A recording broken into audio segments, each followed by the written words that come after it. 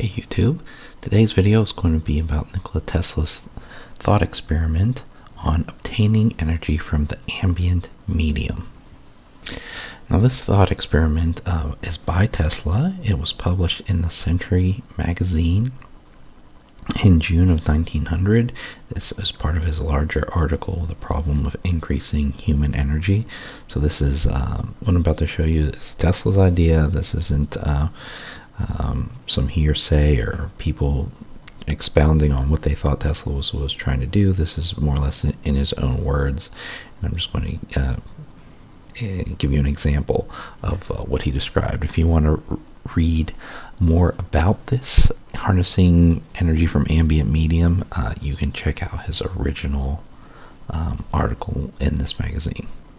Alright, so the essence of this thought experiment is essentially this tube, this Tesla tube, and it's just a piece of pipe, and it's the simplest example of this energy differential you could have. So the area outside the tube B would be like a high pressure air, or maybe even water surrounding the tube, and the interior of the tube A would just be filled with a low pressure or air.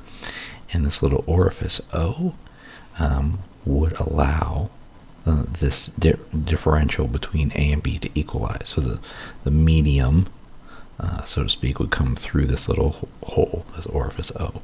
And he's labeled A as a medium with little energy, or perhaps low pressure. B is the ambient medium with a lot of energy, the liquid or pressurized gas outside the tube. And then O is the path of the energy, right? So this is whatever matter is going to flow from the high pressure to the low pressure coming through the tube T. So that is the construct for this thought experiment. Now, if you go on to read Tesla's article, he uses the example of water to illustrate his point and sort of follow this experiment through to its conclusion. So we'll say, for the sake of our experiment, that we have all the exterior of this Tesla tube is surrounded by water, and that hole, the orifice, lets mass of water flow into the tube.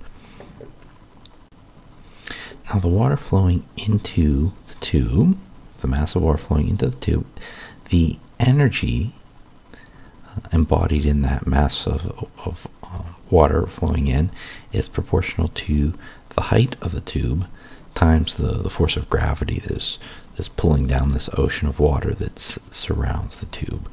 So if you wanted to calculate the energy available in the mass of water, you just multiply times gravity times the height of the tube.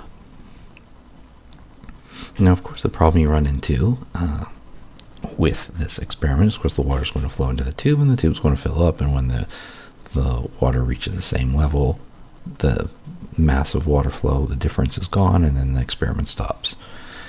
But things get interesting when the height of the tube is really long. So conceivably, if you increase the height of the tube to make it very, very long, that you would have so much energy in the mass of water flowing through the orifice of the tube that when you get to a height that gives the potential energy of the mass of water flowing into the tube roughly 300,000 joules per gram, that's enough to electrolyze the water. And so this is the example Tesla uses in the article, if you read the article from the Increasing Human Energy published in Century magazine. So we have water continuously flowing into the tube, and it's powering a little generator. Something would capture that kinetic energy and turn it into electrical energy, and then it would just proceed to fill the tube.